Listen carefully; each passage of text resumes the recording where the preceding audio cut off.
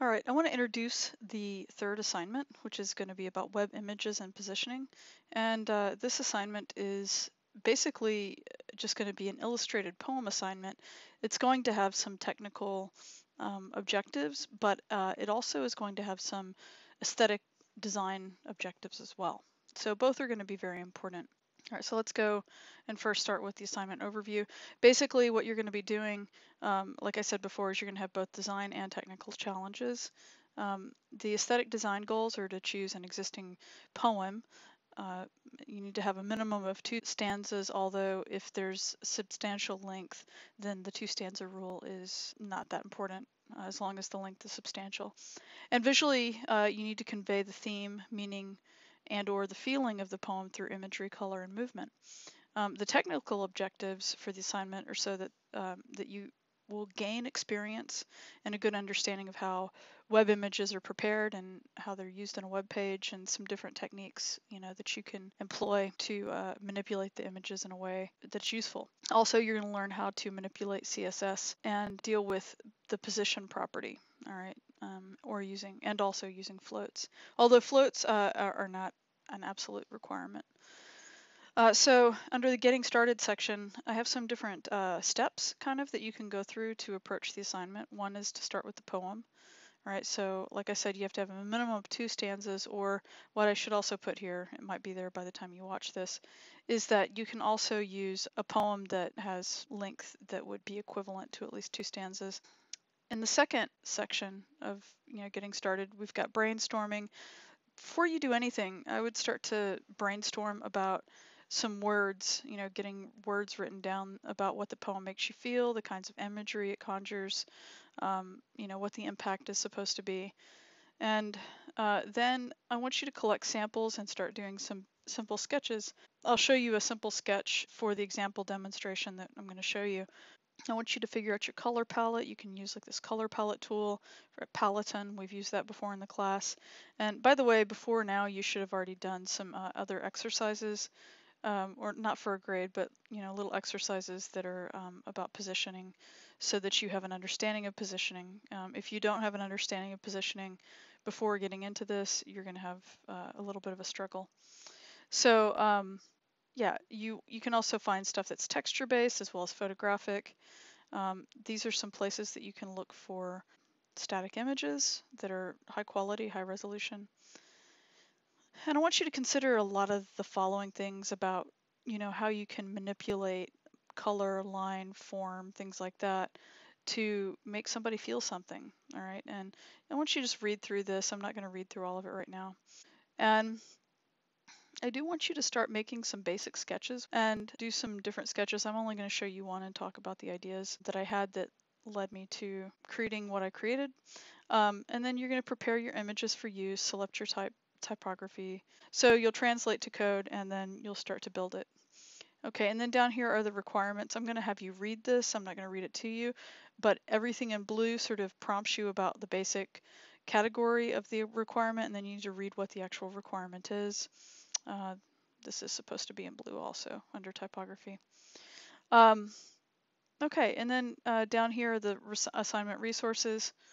So you can look at all these different resources, and then we've got some different examples. And I'll show you some different ones. This is the example right here that I'm going to show you how to approach. And so you can see that it's a little bit not super complicated, but it's definitely not as straightforward as some of the things that we've been doing, because you've got this heading level up here at the top, and then if you were to kind of do this, you see that the heading will pop out from behind the rear hills, but then the poem sort of is in between the hills, so it kind of comes up. And so I'll show you some different methods that you can do to approach that. And as I said before, this is an assignment that's really about positioning and images. And so you can see that like we have the base image that's the bottom, and then we have this masked image that's the middle section. So in between, well, and we also have the top.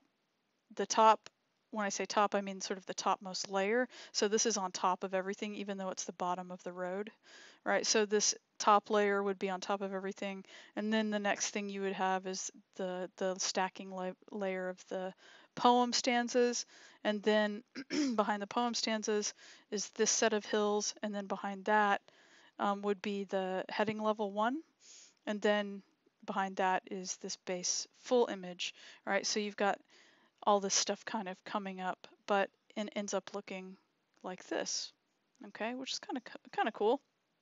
All right, so that's the thing that I'm going to introduce, and it just as a quick, for curiosity, you can look at some of these other examples. If you look at this one, you'll see that it's actually the same layout, but with a different poem and a different visual treatment of the images. So that the meaning is actually something that makes more sense.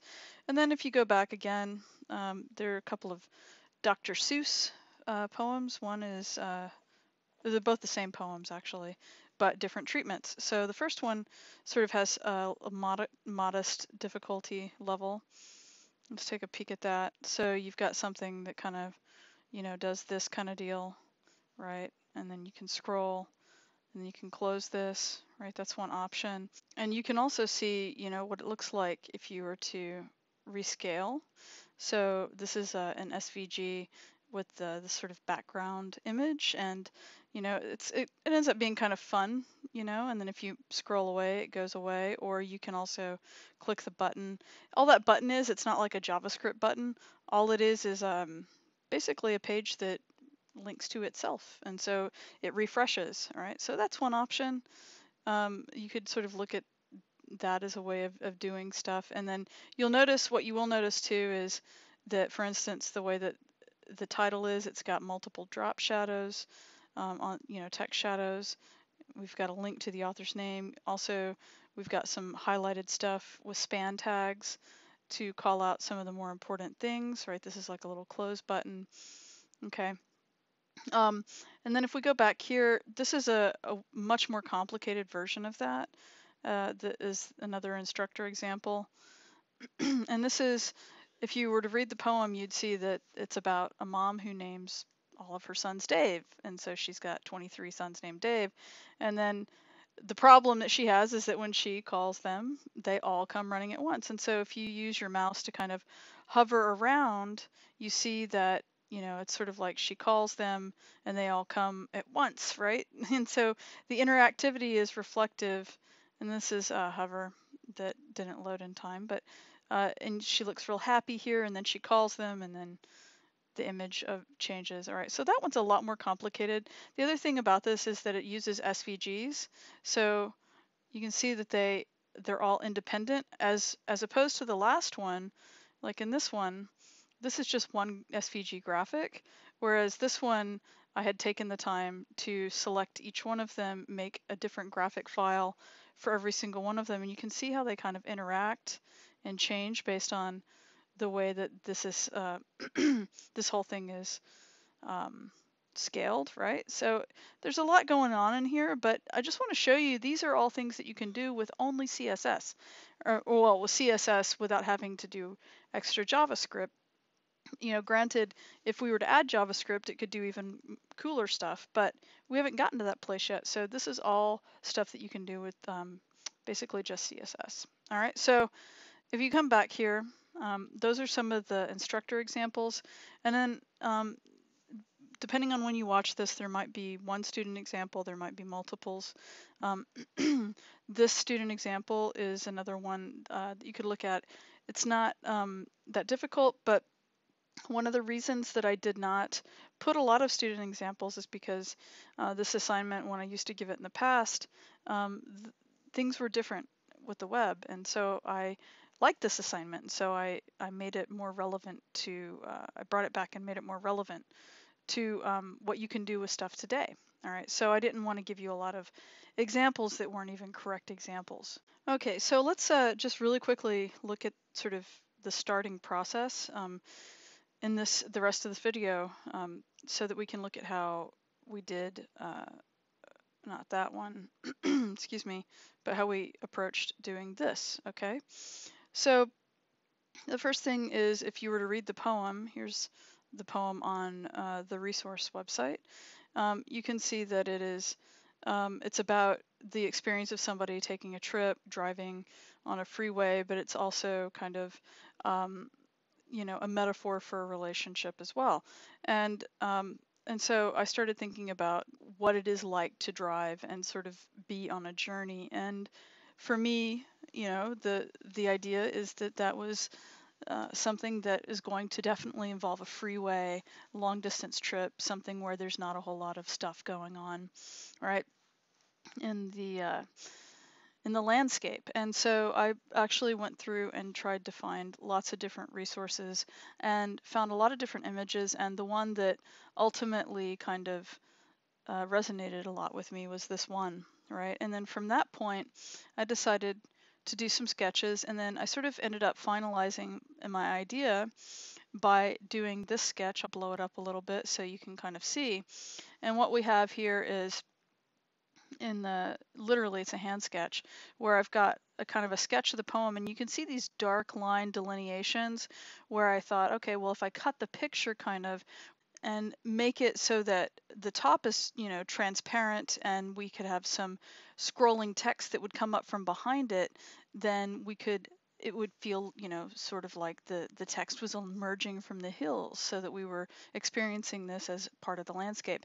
And then I thought, oh, it'd also be nice if I could not just have it all coming up from the back, I could also maybe sandwich it in between these hills so that it's sort of like just over the hill, that we're reading this poem. And then I like the idea of having the heading of the poem, or the title of the poem, be in a separate area so that it can emerge separately from the very rear of the hill, the very back hill. So that meant I had to have three separate images. One would be the background that was the full scale image, like on the body. And you can see down here, I kind of have a little sketch, a little thumbnail that says, hey, this is the full image that goes on the body background image. And then sandwiched like on top of that, but in between the other one, is this section of this hill part right up here where I'm moving my cursor around, so that, you know, that could be set up with transparency. And then if you look at the thumbnail down here, you see that the top is transparent and the bottom is transparent, which we'd have to do in something like Pixlr Editor or in Photoshop. And that would go on a div that we would call like rear mask or something, because it's the rear set of hills. And then maybe on the bottom of it would be technically on the very top layer, but the bottom hills down here, right, where the road is, that could be on the very top stacking order layer of the the page, so that it could be in a div that was called like top mask or something. And so I kind of sketched this out with my ideas. I had different revisions of this. And then I like the idea of maybe having the H2 be the title, or excuse me, the author's name. And that could, as you scroll everything up for the poetry, then the name sort of comes up on top of everything else, right? And so I'll show you how I could approach different ways of doing that. But I have all these notes, and so these are the kinds of notes that might be really helpful for you. And you see here I've got this really long line drawn, and it says the viewport fold. Well, the fold is anything below the bottom of the viewport, so that anything below that fold is where it'd be scrollable, so you don't see it whenever you first open that viewport up. All right, and what that would mean is that I would have to use like 100 viewport height dimension, which means it's something that it would take up the entire viewport, and then I could set background images to cover so that these things would all scale identically, which is absolutely important. So we'll go over all of those things in the demo when I show you how to do it. But I just wanted to show you, like, this is a good starting place so you can start to think about how you might want to do some of your drawings in the beginning.